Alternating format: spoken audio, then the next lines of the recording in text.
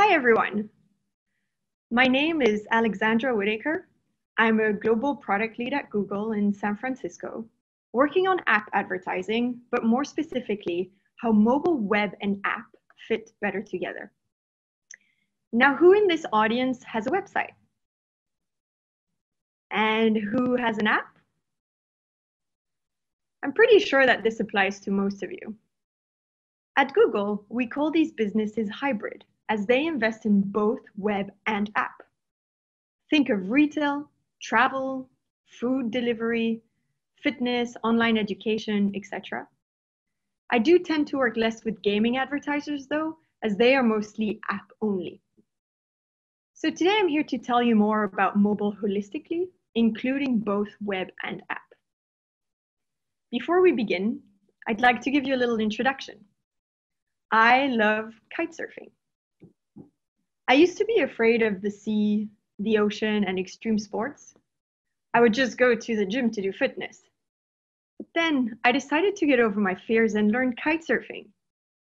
It was hard and scary at the beginning, but now I just can't live without it. It has unlocked so many benefits for me: health, strength, mental happiness, and I met new friends and my boyfriend. Now, you may think, why is she telling us this? Well, it's kind of the same for advertisers and combining web and app. Having an aligned mobile approach by combining web and app strategies, it's a hard thing to do. Similarly, setting up deep links to drive users from web to app, it may seem complicated at first, but once you jump in, it will unlock so many benefits for you, just like kitesurfing did for me. Research from Forrester and Google studies show that company mobile experiences have seen 3-digit growth in mobile conversions. We have many cases on our blog called Think with Google that showcase this with multiple brands globally. This really shows the value of investing in optimizing the mobile experience. So what we should really understand here is that the lines between web and app continue to blur. Users continuously switch between platforms.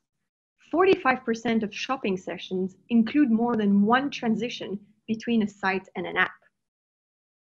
And people don't buy on the first visit usually. On average, a mobile shopping session contains visits to an app and/or a mobile site. Visitors of optimized sites are 3 times more likely to download the app. A uniform and great experience everywhere is important for acquiring loyal customers. Do you see yourselves in this? I certainly do. We have so much power with our smartphones. We can get what we want when we want, and we want it fast. We switch between web and app environments, and that's why businesses need to be present on both. Now, what all this means is that today's consumer journeys are more complex than ever. Users expect brands to anticipate their needs and make it easy for them to get what they want, no matter how they engage. Adidas saw that their users were quickly turning towards mobile to engage with their brand. They had underinvested in mobile e-commerce efforts and knew that in order to influence digital conversions, they needed to prioritize investing in fast and engaging experiences. Adidas unified their digital commerce strategy and teams around common KPIs and invested in progressive web apps, UX best practices, and site speed improvements. Today, more than 60% of traffic goes to mobile, and they saw an uplift in sales revenue. Brands see business uplift from investing in both web and app technologies. Let's take Spotify as an example. So a bit of context here. Back in 2017, there was no way to listen to Spotify on mobile web. They had a desktop web app that supported users on Windows, Mac, and Chrome OS, but no option on mobile. And frankly, they were unsure if that should change. Things seemed to go pretty well. They had been growing fast and saw that their native apps were posting impressive retention figures. But every day, millions of people visited artist, playlist, and album pages on the mobile website and weren't able to play music because of app download friction. Was this friction inhibiting their growth potential? To explore this question in more depth, they dived into their user insights and got to the realization that they should have a comprehensive mobile web experience that encompasses both web and app, especially for users with low storage space who can't download the app. Not having a complete mobile experience was hurting their growth potential. We helped them face this challenge by experimenting with progressive web apps and native apps. The results were impressive. They saw a 54% increase in day one plays, a sustained 14% increase in active users all the way through day 60. So they first feared that launching a mobile web experience would cannibalize app downloads and hurt retention. But it turned out to be the opposite. When people have access to a robust mobile web experience, they are actually more likely to download their app. We have seen some incredible trends. I'm going to tell you a little story. My boss told me that his parents used to go to Costco every Saturday to get their groceries for the week. But with the coronavirus pandemic, they switched to getting their groceries delivered from the Instacart app. And they're starting to get used to it, and it works pretty well for them. As this is becoming their new norm, you wonder, will they revert going back to Costco? Probably not. And this is digital transformation. A lot of people now have shifted to mobile, and apps in particular, for multiple needs. Let me share some stats. As the COVID-19 pandemic disrupted life and businesses these past few months, we've talked to many of our retail customers and their concerns and asked how Google could help. We're continuing to hear from these customers about the challenges they're facing, especially with closures or restrictions on their physical stores.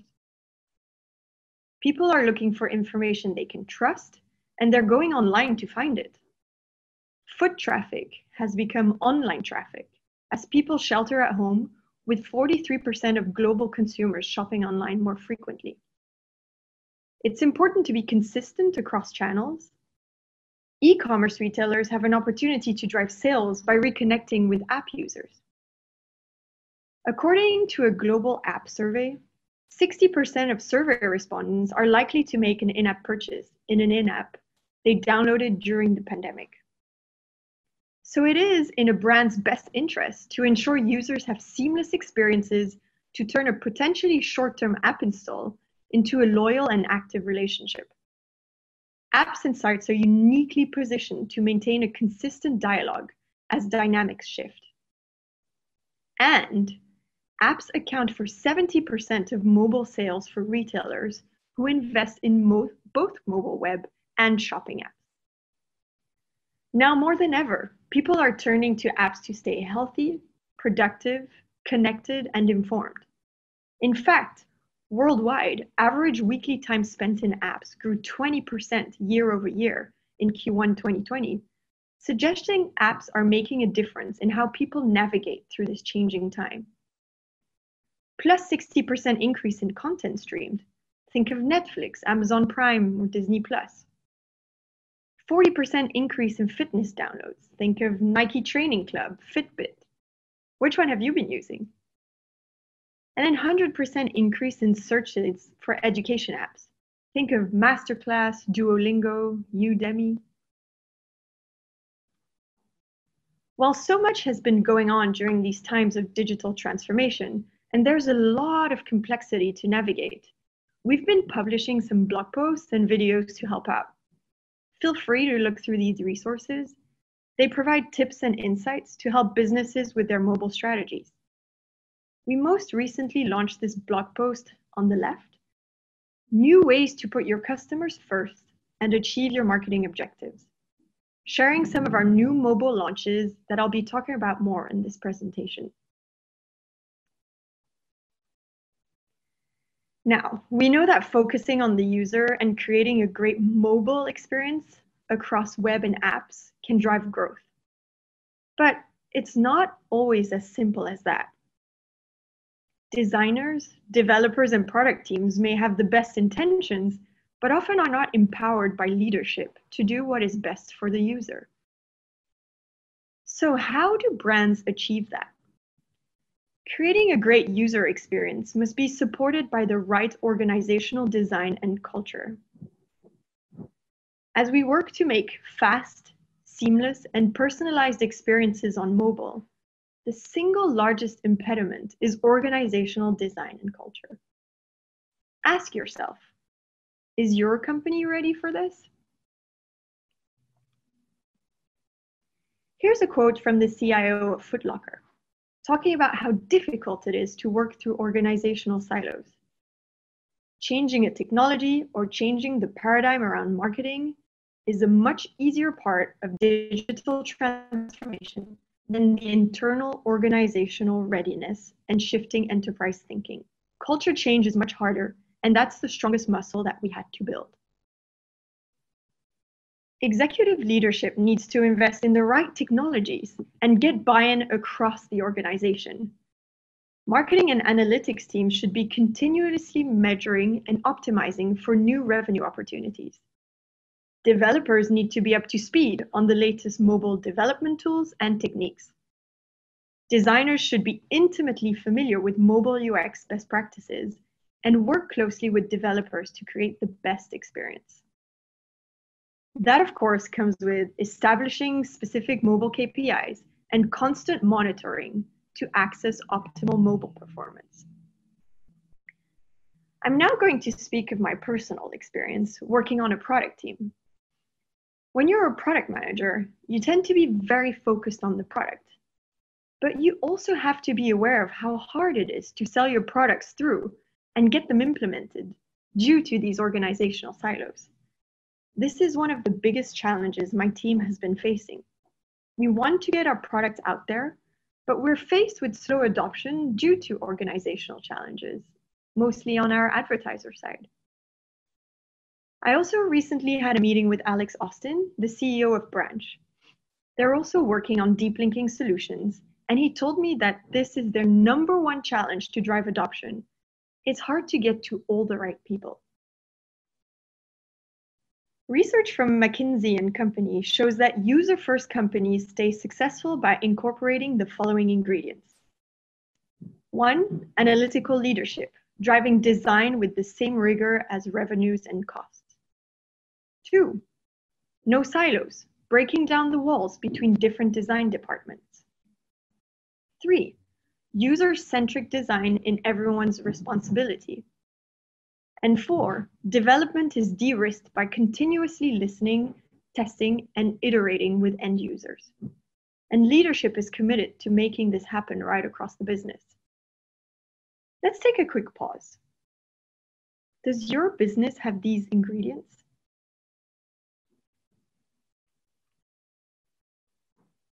This definitely seems to be a topic of top of mind. I mean, I was scrolling through LinkedIn last weekend and came across this article from Harvard as well. This article again highlights the complexity of breaking down organizational walls for more horizontal, cross-functional relationships. A quote in there from a senior partner in a leading consulting firm. You know you should swim farther to catch a bigger fish, but it is a lot easier to swim in your own pond and catch a bunch of small fish. However, it is proven that companies who have figured this out are seeing success from it, with employees performing better and gaining greater customer loyalty. We put together this playbook to help any organization that wants to transform its mobile presence to benefit the user. We outline principles from the realm of change management and tailor them to mobile programs. You can use these techniques, tactics, and tools to tackle a complete user experience overhaul. Feel free to read it and share with your teams by going to this URL here or searching the Mobile First Transformation Handbook. Moving on, you must be wondering, How does the product team at Google think about this, trying to encourage the combination of web and app while facing these challenges we spoke about? Or are you thinking about how this applies to the company you work at? Or do you face similar challenges in your role?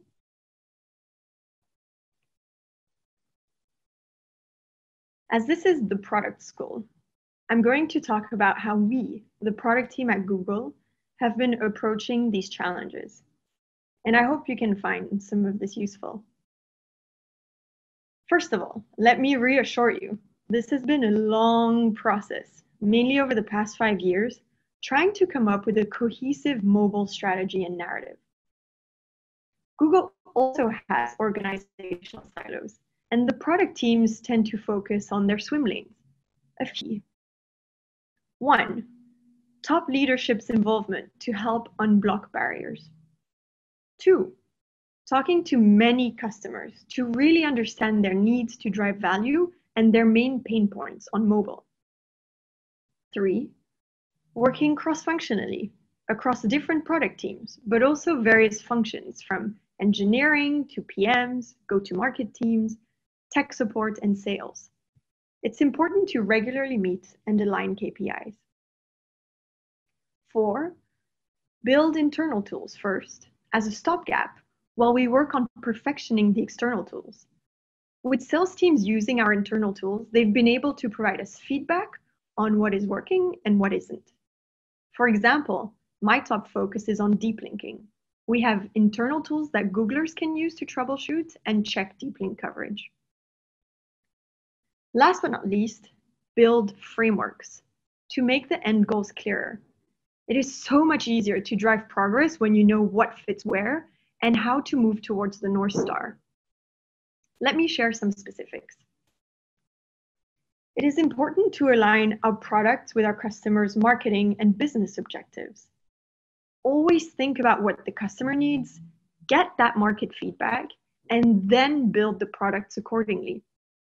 Here, for example, we decided to explore what happens after the ad click. As we're talking about app and web, we listed all the top initiatives to drive better mobile UX for app and web side by side. For example, GPay, site speed, deep linking. You quickly realize that running both in parallel is super important. We're not talking about app vs web, but app and web better together. The more you work towards this in parallel, the better user experiences you can provide.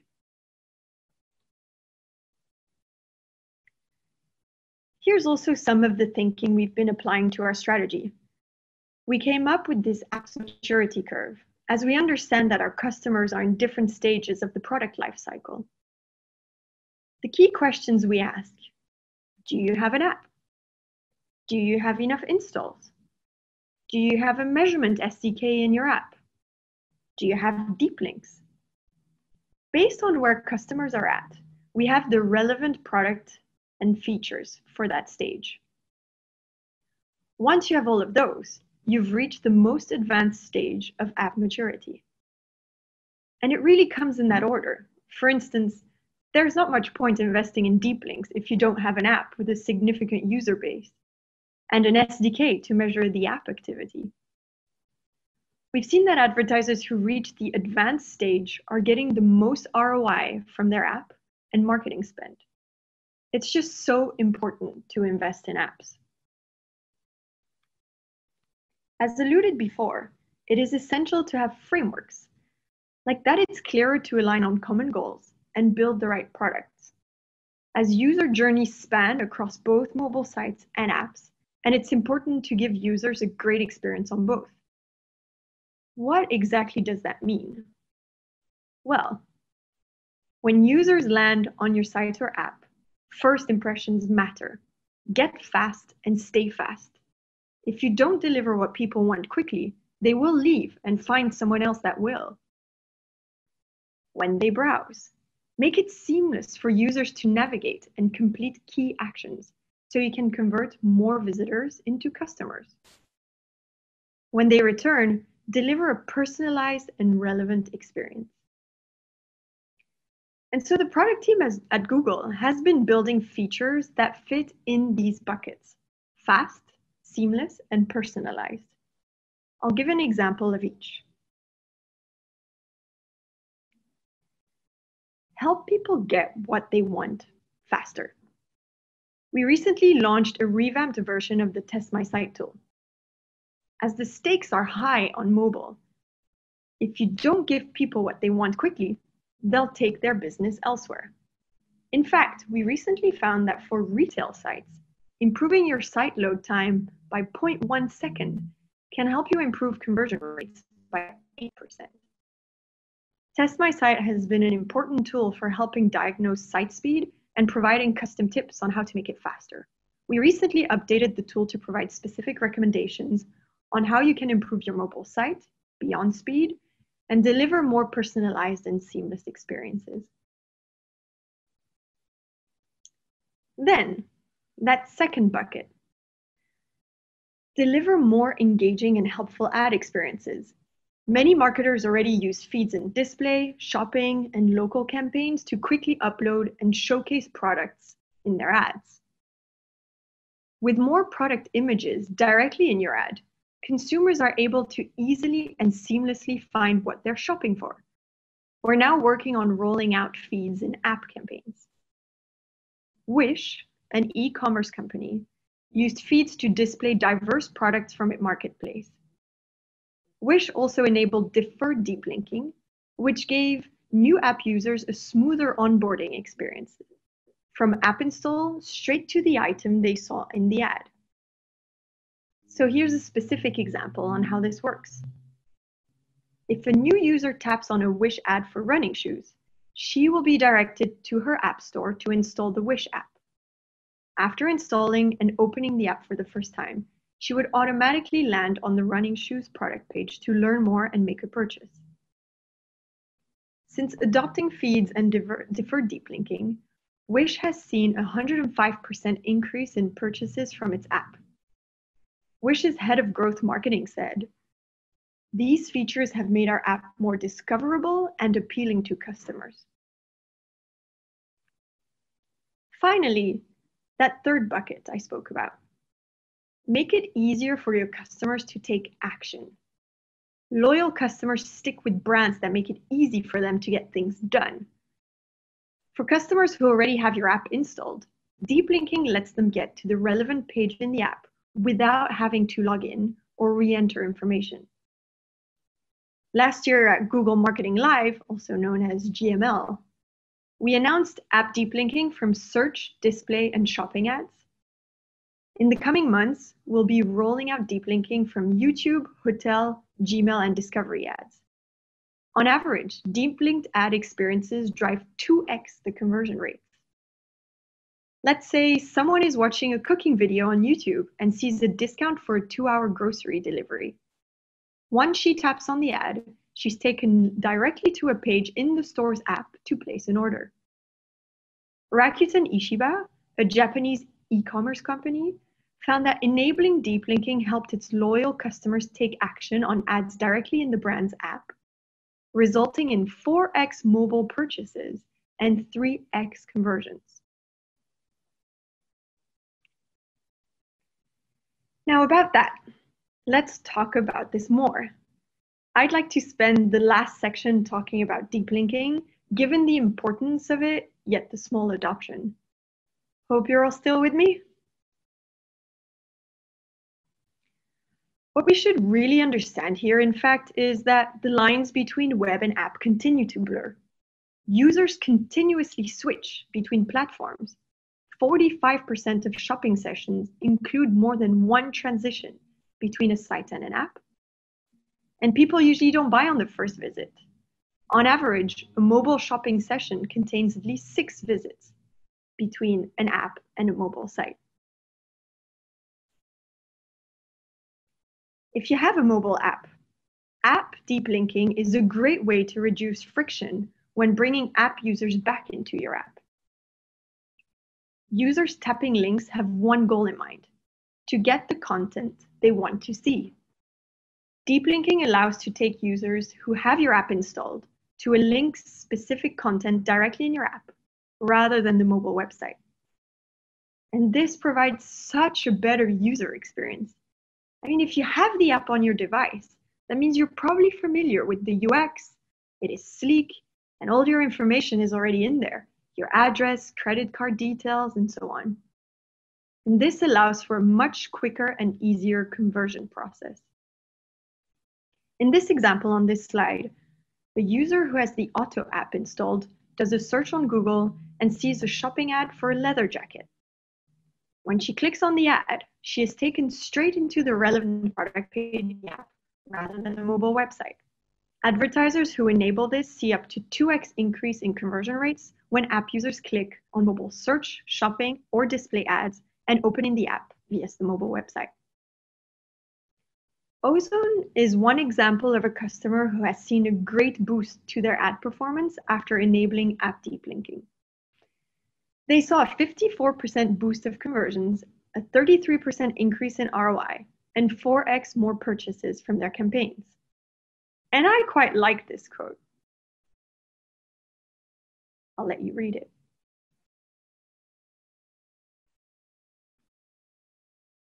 So how does this work?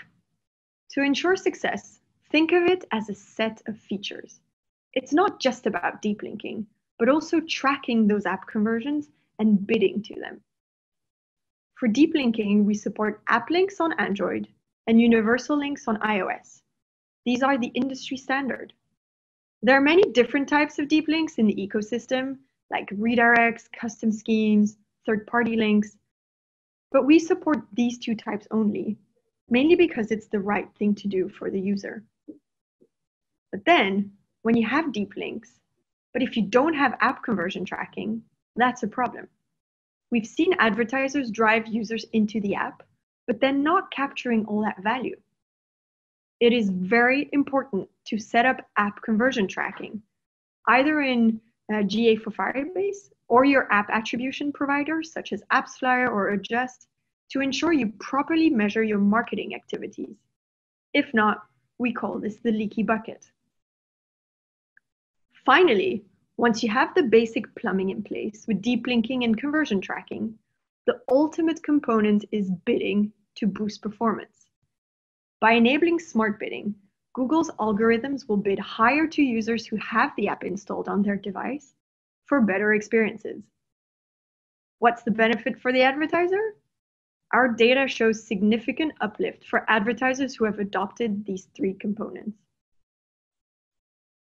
That said, across those three dimensions, the key benefits of app deep linking are: deliver a more seamless mobile ad experience, direct your app customers from your ads to where they can easily complete their desired action in your app, close the loop on mobile conversions, define and measure important conversions for both your mobile website and your app, help improve mobile ROI, optimize for performance using conversion data from your mobile website and app. Back to those 2x conversions I spoke about earlier. So as you can see, there are benefits both for the user and the advertiser. As I touched upon, there is confusion in the market due to the deep linking ecosystem. Here's a bit more about why we only support app links and universal links and no other types such as redirects. First off, it is important to highlight that they are the industry standard across iOS and Android. They allow you to use our key features. They are more secure than other types of deep links. So let me share some examples. Some other company can claim your custom scheme. Or when it comes to redirects, we can't ensure where the user is going to land. Finally, what I like about these is that they don't break, allowing for that frictionless user experience. The URL remains the same, meaning that if the user does not have the app, they will be directed into the mobile website. If they have the app, they'll be directed into the app. We very recently launched the Ad Destination Report at the end of June. To give you better insight into where consumers are landing and converting from your ads, you can use ad destination reporting in Google Ads. It basically allows advertisers to get a better sense of where their consumers are ending up, app or web, how they're converting from ads, and which environment is performing best. You may, for example, see that your app drives higher ROI, so you may want to shift more focus to it. Having a product roadmap is a core component for product teams, as you're all probably with. It allows to get people excited about what's to come. We're currently working on launching smart bidding on product listing ads, allowing to boost performance on shopping ads. If the algorithm detects that the user has the app installed, it will bid higher. Then deep link expansion. Last year at Google Marketing Live, we announced app deep linking from search, display, and shopping ads. In the coming months, we'll be rolling out deep linking from YouTube, hotel, Gmail, and discovery ads to make sure it's consistent across the board. Then deep linking external tools. At the beginning of this presentation, I spoke about using internal tools before making them external. We plan to launch a deep link coverage tool and a deep link validation tool in the UI to simplify the adoption for our advertisers. And last but not least, in this new mobile era in which we talk about unifying web and app, we'll be launching many more features to measure the two holistically. I heard so many advertisers saying that they struggle with web and app measurement, and they do crazy workarounds to track them separately and then stitch it all together for a more comprehensive view. And we really want to help with that. I'd like to flag that planning ahead is essential, especially for retail. Q4 is the most important quarter of the year for retailers across the world, with events like Singles Day, Diwali, Black Friday, Cyber Monday, Christmas. As businesses want to avoid risks of bugs and features breaking during that primary time, retailers need to have all the plumbing in place in Q3, hence the urgency to work on this now. We've seen that the impact of web and app together is huge for retail, hence this is an opportunity not to miss. In closing, let me recall the key takeaways from today. Understand your customers and what mobile surfaces best meet their needs. In formulating your web and app strategy, understand your customers and how they transition across web and app. Be nimble and keep testing. Be willing to experiment and test where possible. Your app business can benefit from PWAs and vice versa, as we learned from the Spotify case study. Watch for trends in the marketplace. Imagine you're a hotel chain and you didn't see Airbnb coming. Or you're a taxi business and you didn't see app-based Uber coming. Be on the lookout how mobile technologies disrupt existing business models and giving tech-savvy companies a competitive edge. Plan ahead. For instance, get ready for that holiday season before it's too late. Break organizational silos.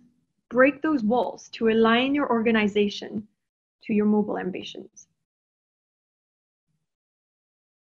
Last but not least, if you're interested in more content about this topic, feel free to check out these two YouTube mobile on air videos. My colleague Chimal talks about building a great experience across web and app, going more into the UX specifics. And my colleague Tamim talks about the business value of an app, specifically for hybrid advertisers. It was a pleasure being with you here today. I hope you could acquire some valuable insights. Speak soon and stay safe. Thank you.